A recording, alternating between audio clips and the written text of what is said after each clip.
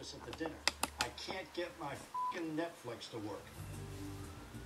I have 3 sources at the West Wing saying Valerie is on the warpath. You might think that. I couldn't possibly comment. Is it true you've been hoarding tickets to the dinner? Where are you getting that? Ed Henry. Oh, you mean Mr. Ed Tegrity. Oh, I've got to go. That's Jeff Zucker on the other line.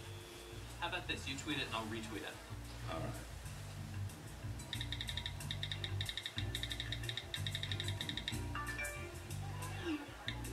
Done. I thought you wanted the immigration bill to pass then. Well, I did, but that stingy whore wouldn't give me my Ravens ticket. Gotta go. Refill? To the top. Ben, this is so much cooler than the correspondence dinner. A colonoscopy would be cooler than that dinner.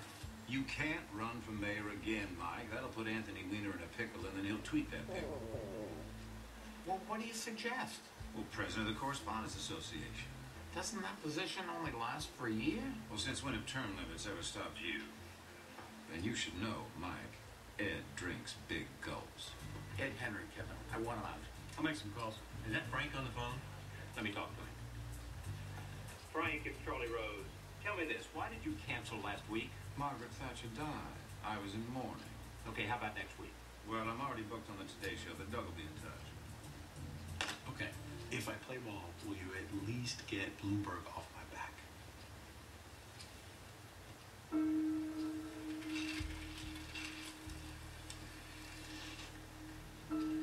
Only if you give me your absolute, unquestioning loyalty.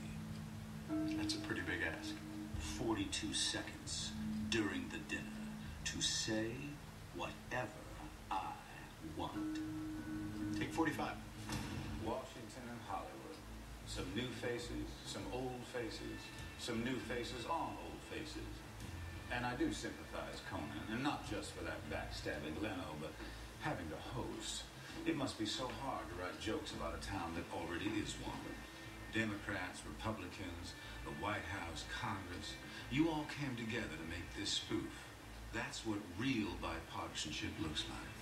I may lie, cheat, and intimidate to get what I want, but at least I get the job done. So I hope some of you are taking notes. Well, have a wonderful evening, and I'll see all of you at the Bloomberg Vanity Fair party. That is, those of you who got an invite. Oh, and Mr. President, welcome to Nerd Prom.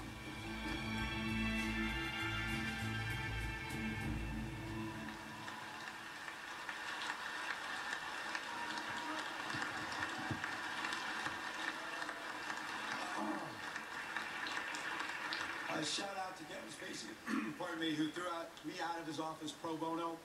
Sergeant Jay Carney. Jay Carney offered to throw me out of his office. He wanted to pay to do that. Good evening, Mr. President, Mrs. Obama, General Odierno, my fellow board members, distinguished guests, and the folks from MSNBC, too.